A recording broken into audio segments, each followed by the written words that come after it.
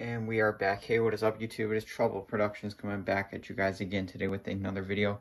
In today's video, I'm going to be doing my 2020 Lego sealed set collection. Now, this is not nearly all my sets. I just couldn't fit them all on this table. So we're going to touch on this first half here. And then when we finish that, we're going to touch on the other half I got over here. So stay tuned for the second half. This is just some of the good stuff. So first set we got here is a 2008 Magna Guide Starfighter. I'll talk about each set a little bit, but I got this for $45 recently. Then we have Z95 Headhunter. I found a Toys R. Then we have Z95 Headhunter. I found a Canadian Tire 2 years ago now, I think. So that was a great find for the time. We move back here. We have a sealed Slave 1 from the 2020 Prime Day sale. And then we have a sealed Imperial TIE Fighter. I got Walmart for like 20 or 30% off. Not that big of savings.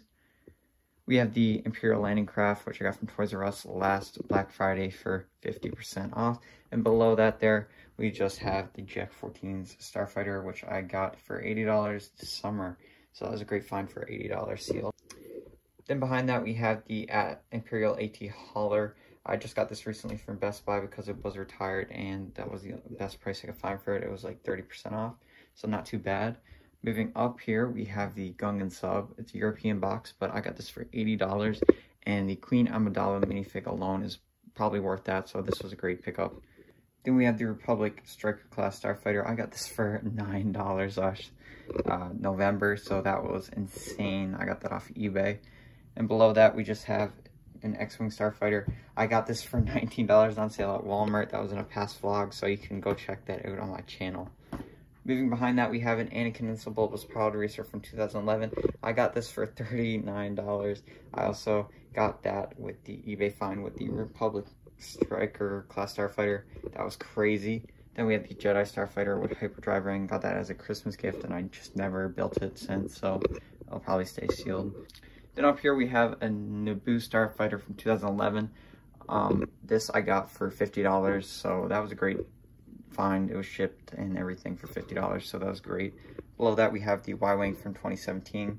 I got this on clearance for about 40% off, which was not that bad for the time, and I wanted the sealed, so it was a great pickup. Then below that, we have another Y-Wing. This is a Resistance Y-Wing I recently got for 56% off Amazon. That was in a recent vlog too.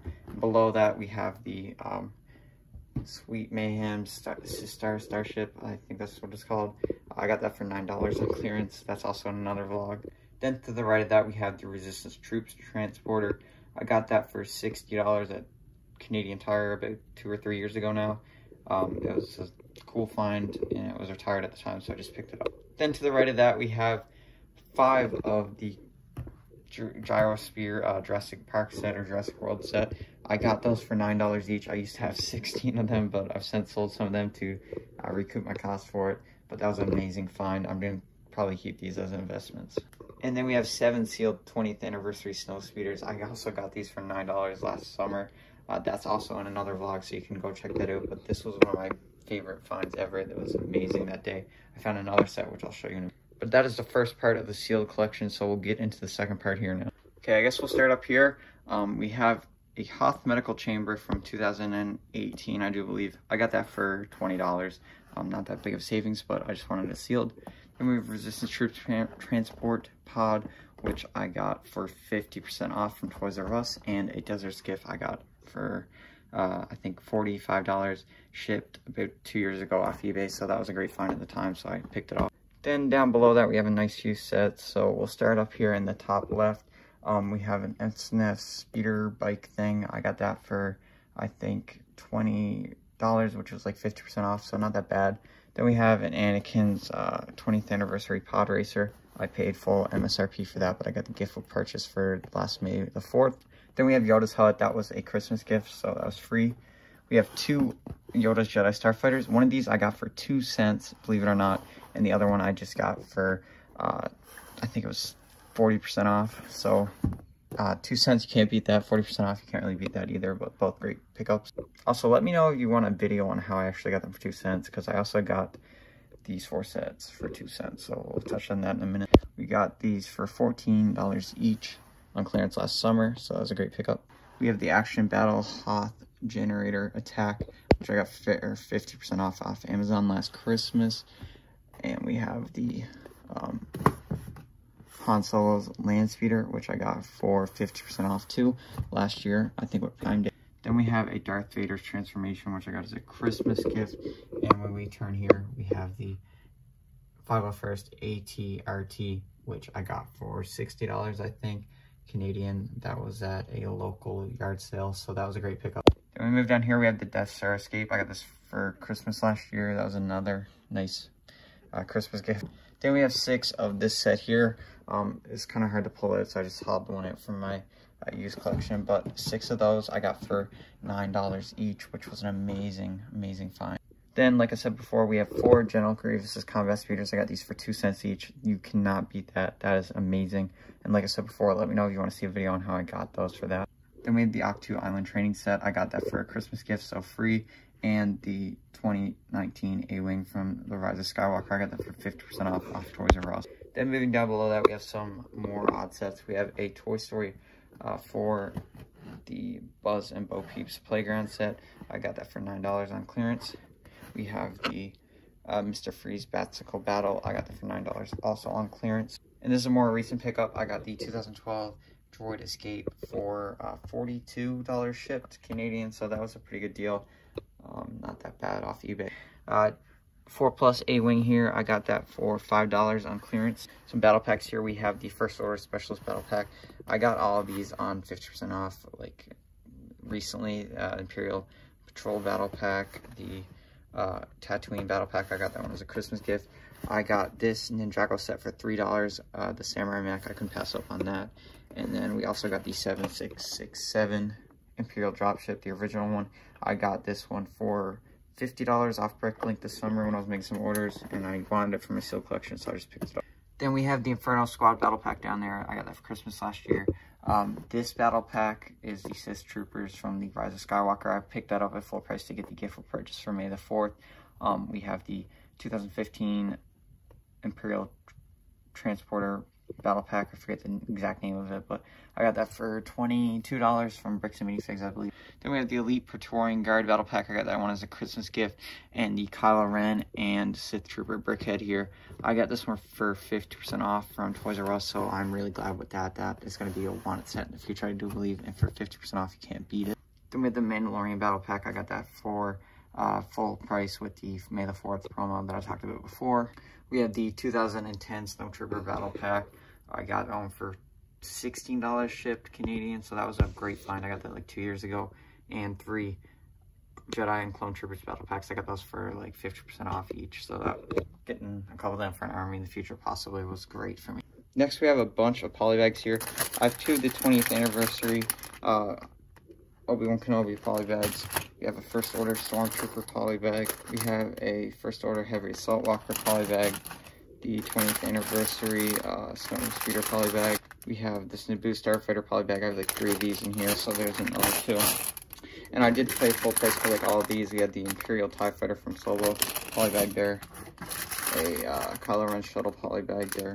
Another First Order Heavy Assault Walker polybag. The Imperial AT Hauler polybag. Some odd ones are like the Space Satellite polybag and the Sky Police Jetpack polybag. I paid $1 each for these, so that's why I have them. I can pass up on that. And then these are some ones I got as Christmas gifts. So we got the Iron Man and Dominique polybag, which is a great polybag, I must say.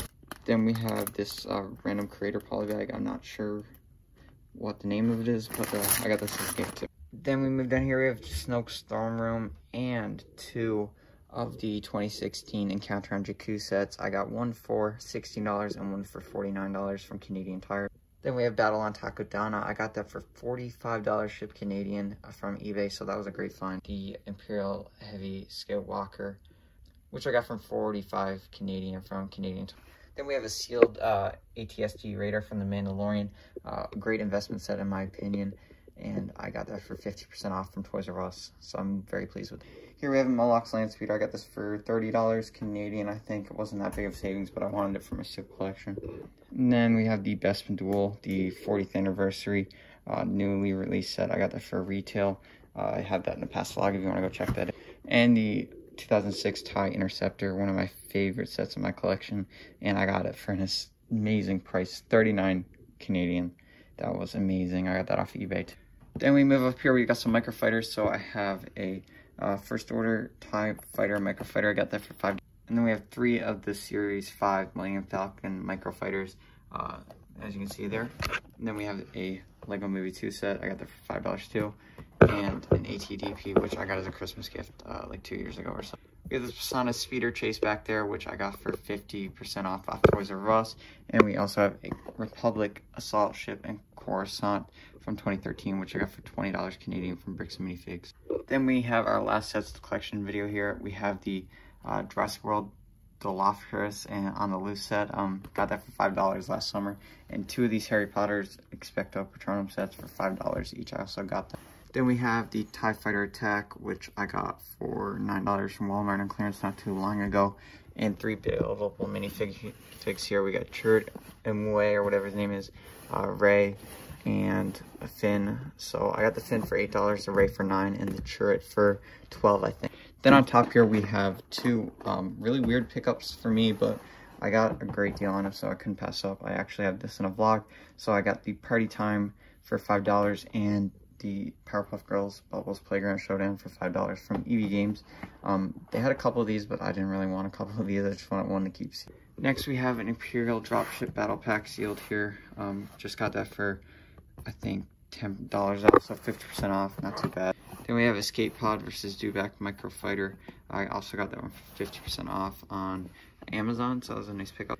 Then we have Ezra's Speeder Bike from 2015. This set's after going up a lot in value, but I got it from Bricks and Minifigs for $40 Canadian, so that wasn't too bad. Then we get to our final sets here. We have the Duel on Starkiller base, which I got for 50% off on Toys R Us, and this newer, I forget the name of the set now, but I also got it for 50% off Toys R Us. And then our last 2 sets of the video here are promos. We have the Battle on Endor from Force Friday last year. Yeah, Force Friday. I got that as a gift for purchase, and the Death Star 2 Battle, which I got a gift for purchase. So that is the video, guys. I hope you all did enjoy. I hope it wasn't too boring or anything. I hope I could just, get through it good and you guys are still entertained. But if you did enjoy, make sure to hit that like button like I always say. And subscribing to the channel also does help a lot. And with all that said, I'll catch you guys in the next one.